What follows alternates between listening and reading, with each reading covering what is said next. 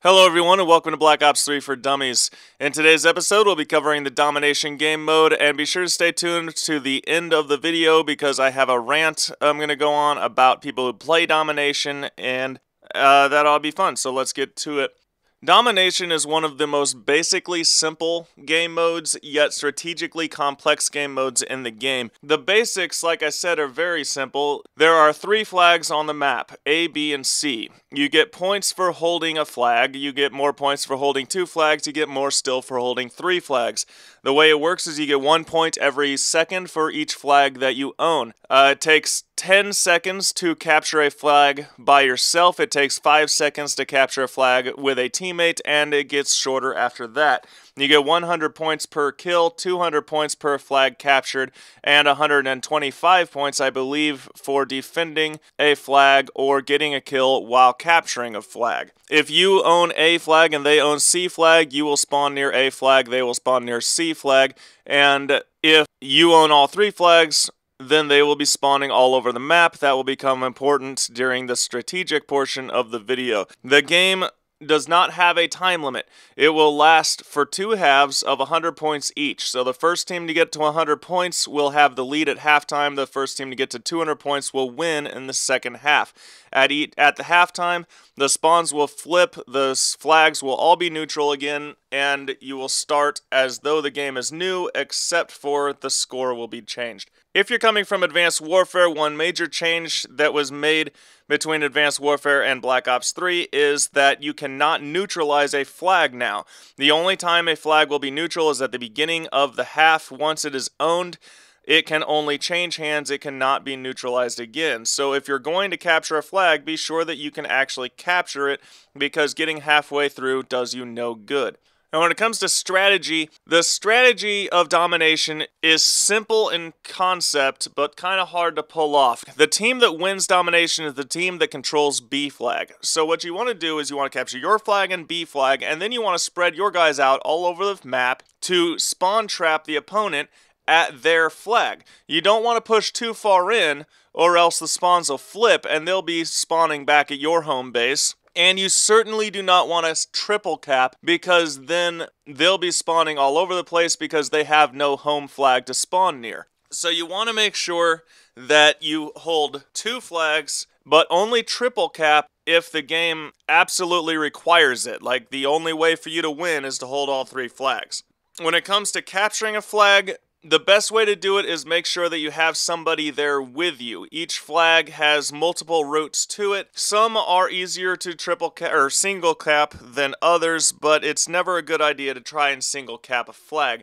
However, on maps like Breach, like we have here, you'll notice that B flag only has 2 entrances to it. And so if they're spawning at A flag, you can guess that they're going to come in through this entrance. If they're spawning at C flag, you can guess they're coming in through that entrance, and you really only have one direction to really watch out for. So B flag on evac is actually pretty easy to single cap. The C flag on breach, rather, not evac, is nearly impossible to solo cap. And the reason is, you look at it and there is no cover anywhere. You are 100% out in the open.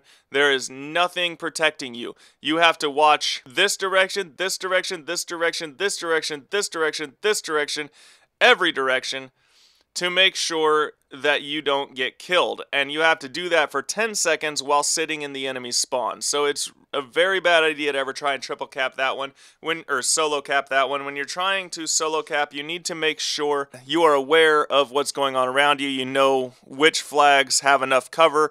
And frankly, if you have more than 2 directions of vulnerability at the flag, you probably shouldn't be trying to solo cap it at all. As far as class setups are concerned, the weapons are kind of your personal preference. I personally like to go with weapons that are better up close but decent mid-range, like the Kuda or KN-44, things like that. Use whatever attachments you feel comfortable with. I usually like to use at least 1 magazine attachment, whether it's extended mags or fast mags. For your perks, the only perks I think are really necessary are Dead Silence and Awareness, which I think are necessary for literally literally any game mode. And I really like Sixth Sense for Domination, because if you're capturing, like, let's go back to Breach. If you're capturing B flag, you can actually sit in a corner here and be told exactly where the enemy's coming from based on what your Sixth Sense is doing. And then I also really like Hardwired, because people use trip mines and shock charges constantly in Domination.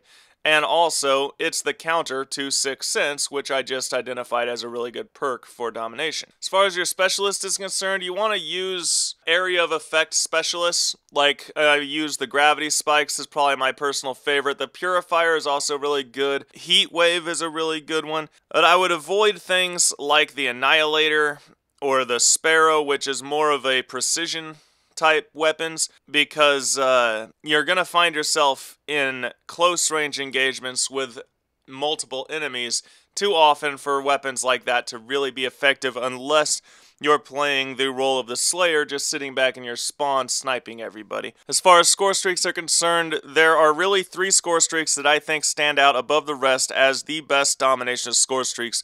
First is the Sentry Turret, because you can place a Sentry Turret on any lane and lock down that lane. We talked about spawn trapping earlier. Sentry Turret makes it to where you only have to worry about 2 lanes when trying to spawn trap. Or if you're playing solo, you can just set a Sentry Turret up overlooking one of your objectives, and it'll be very, very difficult for the enemy to capture that objective. My next favorite is the Cerberus, and the thing that's great about the Cerberus is if you drop it on a flag and then just let it roam around, that flag is pretty much locked down. It's a really good one. It's basically, I would use it like a mobile sentry turret as opposed to a stationary sentry turret. And the last one is the Talon. The Talon is fantastic for a rusher in Domination. You can solo cap any flag if you have a Talon watching your back. Again, don't control the Talon, just let it follow you around and defend you. You'll notice in these gameplays I use the Talon a lot, and it's very helpful when trying to capture flags, especially open flags like B on Combine or C on Breach, things like that. You can actually solo cap those flags if you have a Talon overhead. Now, there are 2 different playstyles for Domination, and each of them is equally important, and you need at least one on each of these on your team. And these 2 playstyles seem to be at odds with each other.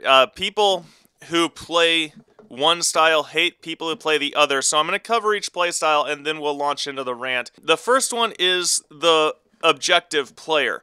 The guy who is looking to capture the objectives all the time. He's the one who's not going to worry about his KDR, not care too much about getting high score streaks, and ultimately just try to finish the game with as many captures as possible. The other is the defender, and the defender is the guy who, or, you know, more commonly called Slayer, I guess. The Slayer is the guy who kind of roams around near objectives, but not on objectives, kind of in the place where you don't expect someone to be, but still in a useful spot, and picks up lots of kills. He's the guy who is going to get your Sentry Turret, your Cerberus, and your Talons, and things like that. And he's looking to end the game with the highest KDR possible. He's looking to end the game with the most kills in the lobby, and doesn't really care a whole lot about captures.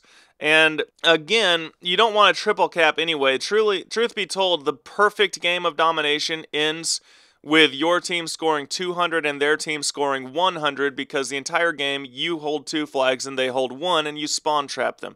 Now, people who play the objective will look at people who end the game with 100 plus kills and a super high KDR with no captures as not playing the objective, and they accuse them of playing team deathmatch in Domination, and they constantly talk about how it's not impressive to kill people when those people's main objective isn't to kill you back, and all of those things. And the Slayer's defense is, I'm calling in score streaks and I'm defending objectives and things like that. Now, the truth is, you can be a Slayer. You can be the most important player on your team and not have a single capture if you're playing Slayer correctly. A lot of people don't play Slayer correctly, however. You'll pull back up Breach here. You'll see people over in this area or this area that aren't near any flag, just killing people right and left, just patrolling this building that isn't really doing any good. You're not defending a flag. Like, the truth is, you're not really helping your team there, and you can get 200 kills in one of these spots and not win the game. It's gotten to the point where objective players will look at who has the most kills and just assume that that person isn't helping the team very much, because a lot of times they aren't. The point is, you have to be in a spot like up here, overlooking a flag and actually defending something and actually doing something, having your kills mean something to the team. A Slayer could have 40 kills and mean more to his team than a Slayer who has 200. If you want to go play for your nuclear, fine, just understand that that's what you're doing. Don't try and defend what you're doing as helping the team. And at the same time, the objective players seem to think that you can go 5 and 20, and if you have the most caps in your lobby, you're helping your team the most, when in fact, an objective player can ruin a game of domination. If your Slayers have the map controlled and you have 2 flags, they have 1 flag, you spawn trapped them and everything's going great, and then you have somebody on your team who's like, I'm gonna play the objective, and he goes and jumps on the other flag, all you're doing is releasing them from the spawn trap, and you're actually doing more harm than good for your team. You can actually end up losing a game of domination because you go for a triple cap at a really bad time. So just jumping on any old flag is never good. And also, you can pretend that you're playing the objective all you want by jumping on flags and getting killed, and then you say, yeah, I only got 5 kills and 20 deaths, but I was playing the objective at least. But really, you're not playing the objective. What you're doing is you're handing the enemy kills and you're giving them score streaks that make it even more difficult to actually play the objective. You need both playstyles to work together in harmony. You need, your objective guy wants to capture B, he needs a Slayer watching his back. Now, the Slayer, you can use a Talon as a Slayer, but if you're getting a Talon, odds are you're probably winning the game anyway because you're having a good game. But, all this business of, well, you're doing this, so you're not playing the objective, or you're doing that, so you're just feeding the enemy score streaks and everything else. Like, people need to understand that both of these roles are vital to domination. You won't win if everybody on your team is just rushing every flag you don't own, and you certainly won't win if nobody on your team is jumping on a flag because they're that interested in getting their kills. So thanks for listening and watching. I hope you enjoyed the video. Domination is the second most popular game mode in Call of Duty. Team Deathmatch is basically the casual game mode where people will just group up with friends and hang out and just kind of shoot the breeze, turn off their surround sound, and just have fun. Domination is the same type of thing except for tryhards who really want to win the game and do well. If you're a noob, I suggest going to Team Deathmatch. If you're a little bit more advanced and you're looking for more of a challenge, Domination is probably a better game mode for you. If you haven't played it, go ahead and try it out. It is actually a lot of fun. And goodbye.